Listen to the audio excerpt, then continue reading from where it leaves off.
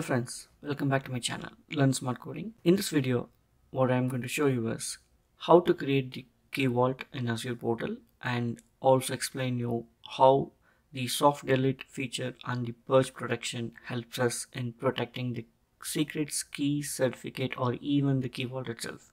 Come, let's dive in. I have logged into my Azure portal and here you can actually create a resource by clicking create resource or search here directly as key vault. So once you search key vault, click on the key vault, and I already have two key vault and explain you one of the features in these key vaults. And let's go ahead and create a new key vault. So click on the create and you just need to provide the subscription and then the resource group. So I'm going to choose the existing resource group. So I'm going to choose this one. Okay, you can also choose if you have already one, or you can also create a new one. Remember, I will or you should also delete if you do use the resources that you're creating. Okay, so that's why the resource groups are there. So once you finish your demo, once you learn how to do it, if you're not using it, don't forget to clean up the resource by just deleting the resource group. Everything else will be deleted. All right, so I'm going to name a key vault name as demo soft delete purge, and then I'm going to choose the region as the East US, and then the pricing tier is standard for our demo. This is sufficient.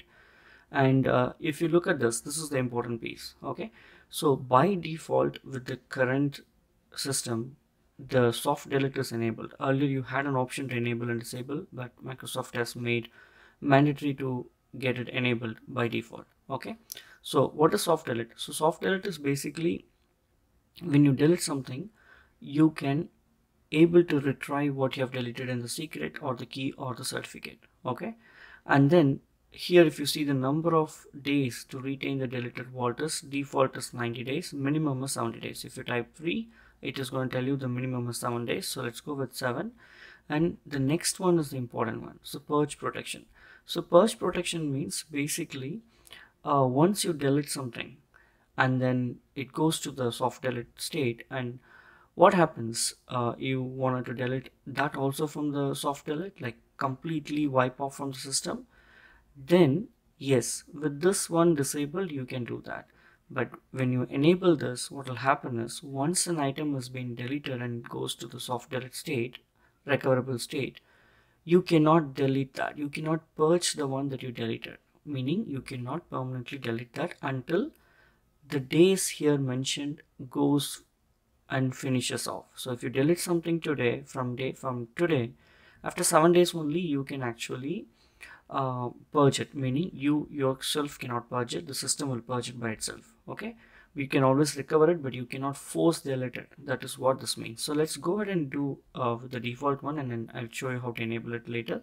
So let's go to the final one. We don't need the rest of the small items, so this is all basic things, and then everything is good. Let's click on create deployment initiator. Let's wait for a few seconds to finish. All right, after a few seconds deployment is completed. Let's go to the resource. So you can see this is the key vault that is created, and in the overview blade you can see the soft delete is by default enabled and the purge protection is disabled by default. So let's take an example. Let's go ahead and click on a secrets and let's create a secret. Okay, so the secret that I'm going to create is sample 1.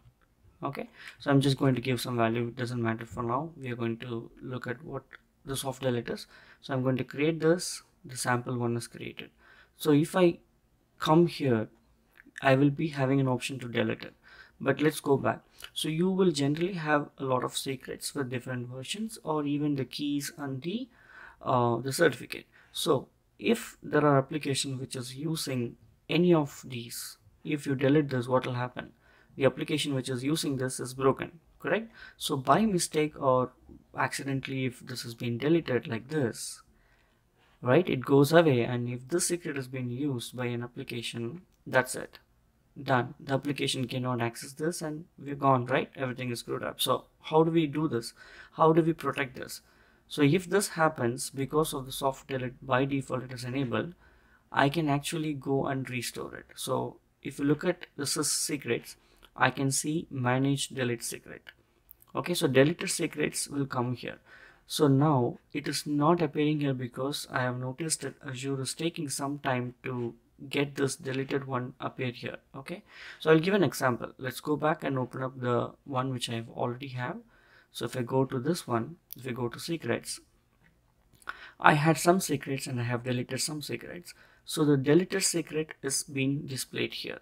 So similarly, so if you go to our newly created key vault and if you keep refreshing here, definitely this will come. And if it comes, it will look like this. So the sample one, which we deleted, will come appear here. So what you can do is, you can actually select one or more of the secrets and you can actually click on recover. So now let's take a look at another example. I have another key vault and then I'm going to the secret. If you go to manage deleted secrets, I can see some secrets coming up, right? So I can click on this and I can do a recover, which will restore these two back to this one. But you see this, the purge is disabled. Okay, I cannot purge this. I cannot delete this. So let's take a look at why we cannot delete this.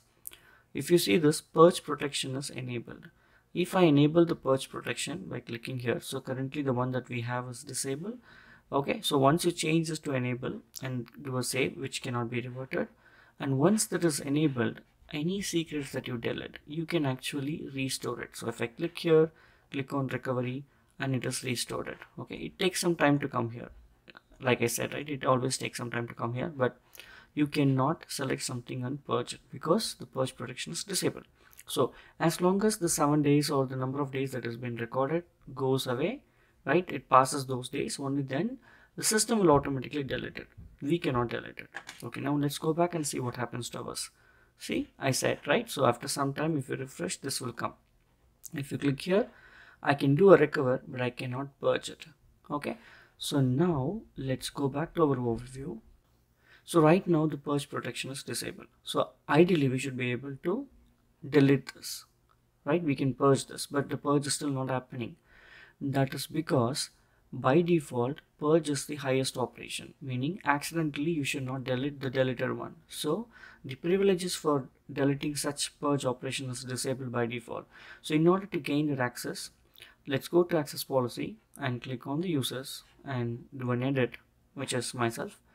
And if you see under secret permission, the purge is not enabled. So if I give the purge protection, the option access to the purge and do a next and then save. Okay, now if I go back to my secret, go to manage deleted secret. If I select this, purge is enabled. Good. So if I have a higher permission with the purge, I will be able to delete it when the purge is disabled. Okay, so this way I can purge it and then it will permanently delete it. That's it. Now whatever is gone is gone. No way even Microsoft can restore it. Okay, it's completely gone out of the system. So let's quickly recap it. Soft delete is enabled by default, which will help us to restore a deleted secret or a key or a certificate. And when we do so, if we have to force delete what we have already deleted, the purge protection should be disabled and the user who's trying to do that should have the higher privilege. In order to give the privilege, he has to go to the access policy, select that user, click on edit, and give the appropriate permission here, the purge permission for the secret, the purge permission for the keys, the purge permission for the certificate. Okay, so if a user has all the purge permission, then what will happen? Probably he will be able to delete the secret or the key or the certificate. Okay, and then if the purge protection is enabled, irrespective of what access you have, once you delete something, you can restore it. You cannot force delete it. System will delete it after the number of days that we saw in the first clip finishes. Like if it is 7 days, 90 days, all these days should go away. Only then the system will clean up by itself. This will help us to save something which is accidentally deleted. Now, let me tell you something interesting. So if you come and click on Key Vault, okay, so what if the key vault itself is deleted? So let's say I'm gonna delete this key vault. Okay, by mistake, if this key vault is deleted, key vault itself is deleted. Okay, so now if I come to key vaults, okay, at the key vault itself there is something called managed deleted vaults.